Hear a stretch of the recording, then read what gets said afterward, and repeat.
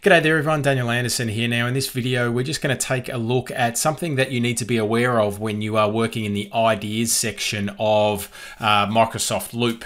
Now in Microsoft Loop, as we can see on the screen, we have this section called ideas where you can create pages that are just for yourself, or you can share them with other people, and then you can also add these pages to other workspaces. Now, I've seen this mentioned a few times online, and also had some messages about this, about what happens when you add one of these pages to a workspace. Many thought that it was like a template, so you could create a template in this ideas section of the application, and then you could add that or make a copy of that and add that to a workspace. But let's have a look at what the experience is like and what happens when you do add a page from the ideas section to a workspace. So you can see I've got a page here called Team Decisions, being based off one of the templates that come with the application. Now, one of the features here is that we can select, and you can see that I'm in the ideas section, I'm on the All tab. I can open, rename, add it to a workspace, or delete. Now, let's add this to a workspace. So when I click add to workspace, you'll see all of your workspaces that you've got access to appear. So let's add this to Project Alpha. All right, so you can see at the top here, it's adding to workspace. Once it's complete, we'll get a notification that that has been done and we're good to go. So let's jump over to Project Alpha and let's have a look at our Team Decisions page here. So here we click on Team Decisions and we've got that page added to the workspace. Now, if we just jump back into ideas, let's now also add this to another workspace. So let's add it to Mastering Microsoft Loop. So we're adding this page again to Mastering Microsoft Loop. That's been completed. Now, if we jump back over to Mastering Microsoft Loop, you can see that we've got this page here that we can now access. Now, these actually aren't copies of that page. They're actually all synced. So if I make a change to this page here, so let's go Microsoft Loop course Team Decisions. All right, so I'll change the title of this to that there. All right, so we've changed it in the context of this workspace. Now, if I jump back into ideas and open up this Team's Decision, what we'll see is that title and what I've changed inside of the other workspace has actually synced to this page as well. So it isn't actually a replica, it is a synchronized page. Even though we started it in our ideas section and added it to workspaces, it doesn't make a copy, it actually synchronizes. Now, if I click up in the top navigation bar up here, you can also see that where this page is actually shared with and where it's opened in. So you can see that it's now opened in ideas, which is the source of this page.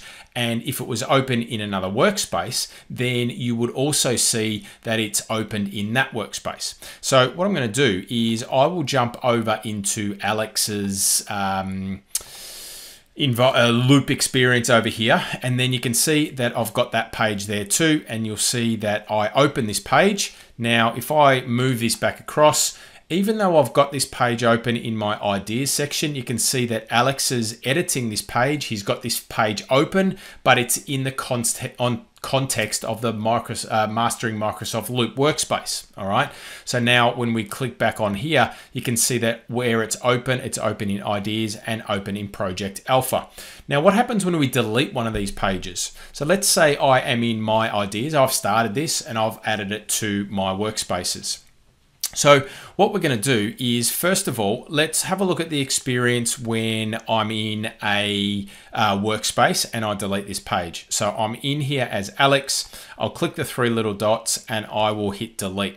So we'll see here, we get a confirmation. Are you sure you want to delete? Deleting it will also delete all of its subpages, etc., in this workspace. And if it's linked to any other linked in other workspaces, those links will no longer work. All right, so something to be aware of there. I've deleted that from this workspace. All right, let's go back into Megan and let's open this page up. You can see that that still works. All right, so it's still in my ideas section. Now, we did also have it in Project Alpha. So what we'll see is when we move this, we can see that we do still have access to that page. So I've deleted it from a workspace, all right? And I've still got access to the page in the ideas section and also in the context of any other workspace that has that page added to it. But watch what happens when I remove it or I delete it from the ideas section. All right, so up the top right hand corner, we can hit delete, or if we're on the ideas page, I can go click the three little dots and hit delete, and same dialog box comes up, same warning, I'll hit delete, and now that has disappeared from my ideas section. What happens now when I go to Project Alpha and I go to this page? You can see that I get this error message to say this file isn't available anymore. All right, so it may be moved or deleted, or you may not have access to it. So when you delete or when you create a page in your ideas section and you add it to a workspace, if you delete it from that ideas, it will delete it from any other workspace that it has been added to. But if you delete it or remove it from a workspace, then it just removes it from that in the context of that workspace. So something to be aware of when you're working with pages inside of your ideas section and you're using those pages and adding them to the other workspaces. Just be aware of that process there. Thanks for watching. Hope that brings you some value, and I'll see you in the next episode.